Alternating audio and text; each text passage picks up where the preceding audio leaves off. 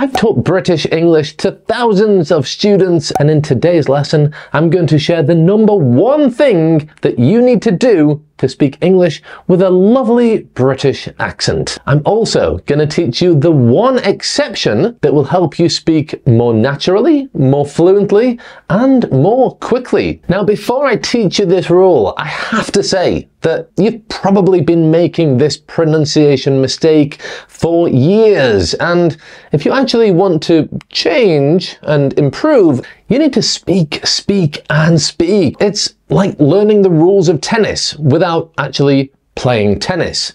You simply have to practice if you want to improve. If you're having difficulties finding opportunities to practice your spoken English, there are a couple of things I recommend you do. One is simply speaking out loud to yourself.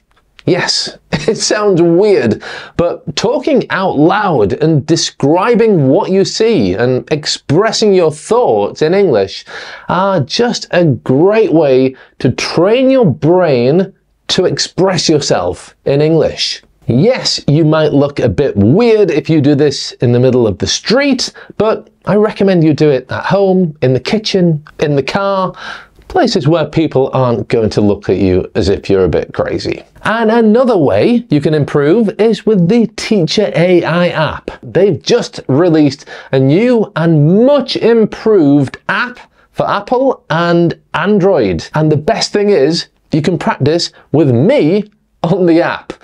Well, not actually me, but my AI clone, but it really feels like you're having a conversation with Greg on this app. Let me show you what I mean. Hi Greg, what are some fun ways that you can help me improve my spoken English? I can help you improve your spoken English in a fun way by 1. Having casual conversations about your interests. 2. Playing word games or quizzes. 3. Role-playing different situations like going to a restaurant. 4. Sharing fun facts on topics you like and discussing them. What kind of activities do you enjoy the most? Can we role-play a job interview? Sure, let's do a role-play for a job interview. I'll be the interviewer. Welcome, can you please introduce yourself and tell me a little bit about your background? Yeah, my name's Greg and I am a...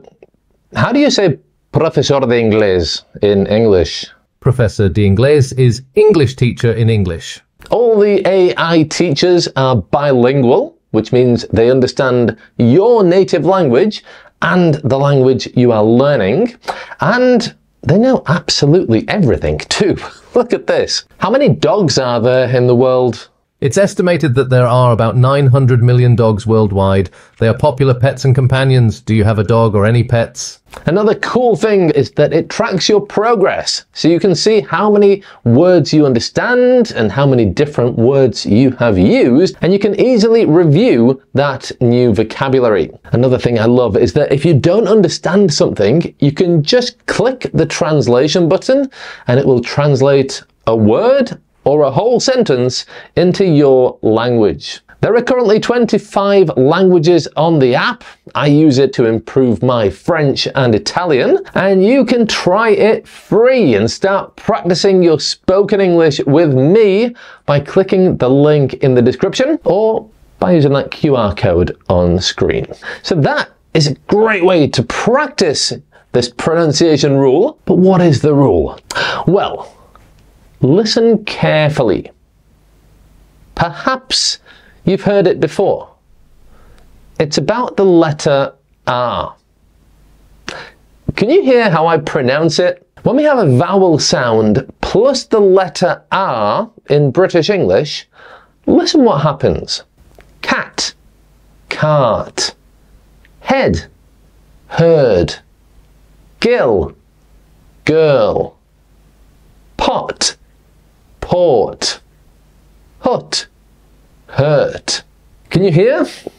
That's right. When we have a vowel sound followed by the letter R in British English, the letter R changes the vowel sound and makes it long, but we don't pronounce the letter R.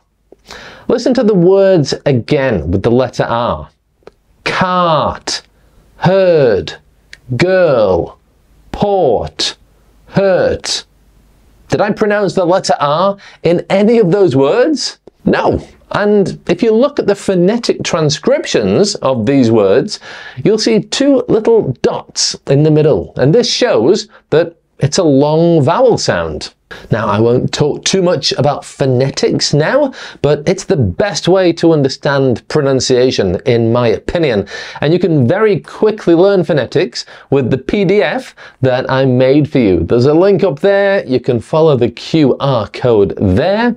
And once you understand phonetics, everything you learn about English pronunciation makes sense. Trust me, it's a great investment of your time. Now, as I said earlier, there are two exceptions to this rule. I'm going to teach you one in this lesson. But before I tell you what they are, you might be thinking, hey, Greg, Americans pronounce the letter R, so why can't I? Well, yeah, North Americans, Scottish, Irish, many accents in the English-speaking world pronounce the letter R in these situations. And that's fine. But if you want to speak, for example, with an American English accent, you must master the American R sound. What you must not do is what a lot of my students do when they start learning with me, and that is pronouncing the R from their mother tongue, which usually sounds like this. Here, there, bird, party, better, teacher. If you want to speak with a clear, easy to understand British English accent, you don't even need to worry about how to pronounce the R in these situations. Just don't pronounce it if it follows a vowel sound.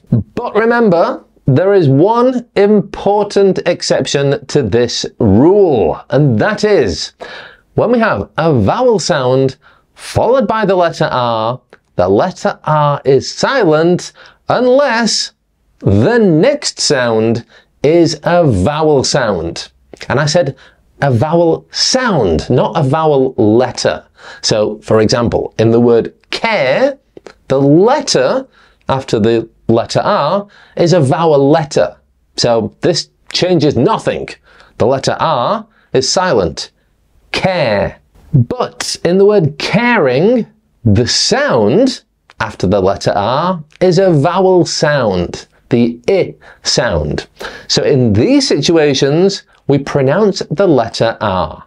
Caring. Now, before I tell you a more advanced part of this rule, let's have a look at a few other examples. Experience. Experience. Variety. Variety. Carrot. Carrot. Wherever. Wherever. Now, I've actually just used an example of the more advanced version of this rule. Did you hear? I said, let's have a look at a few other examples.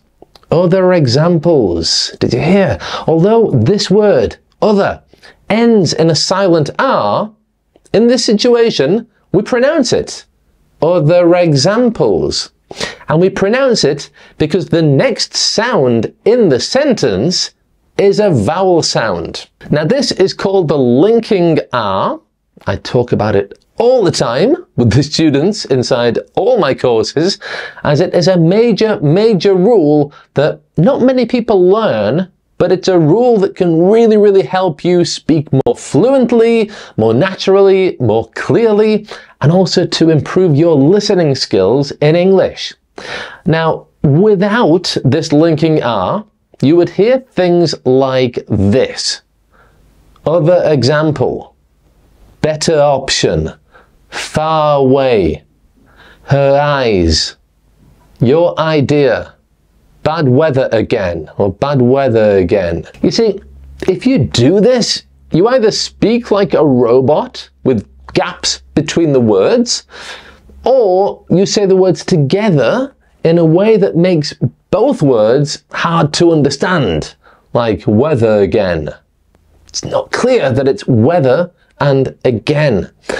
But with the linking R, it's clearer to understand each word, and It helps you speak more naturally, more fluently, and just better English. Okay, better English.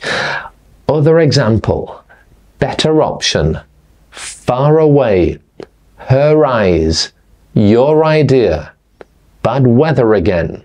Isn't that better? Now, I've got a few sentences that I want you to practice together with me right now. And before I show you them on screen, let's just have a quick review of what you've learned so far. When you have a letter R after the vowel sound in English, the letter R is silent. The letter R simply changes the vowel sound that comes before it and makes it a long vowel sound. The silent R after vowels makes your pronunciation sound more British, clearer, and easier to understand. And when a word ends in a silent R and the next word begins with the vowel sound, we pronounce the R in an English r way to make both words easier to understand. And if you're finding this useful, by the way, and want more British English pronunciation and grammar lessons to help take your English to an advanced level, make sure to subscribe to my channel. I've got a lot of really cool videos coming up and you don't want to miss them. Okay, let's practice this pronunciation together. Now, I'm going to say 5 sentences twice. The first time I say them, listen to me carefully. And the second time, say them with me at the same time and try to imitate my pronunciation as closely as possible. Let's go. My mother and father live in the north of England. My mother and father live in the north of England. My brother lives far away, near London. My brother lives far away, near London. She bought her own car yesterday. She bought her own car yesterday. It's a better idea than hers. It's a better idea than hers. The weather is great today. It's hotter than Thursday. The weather is great today.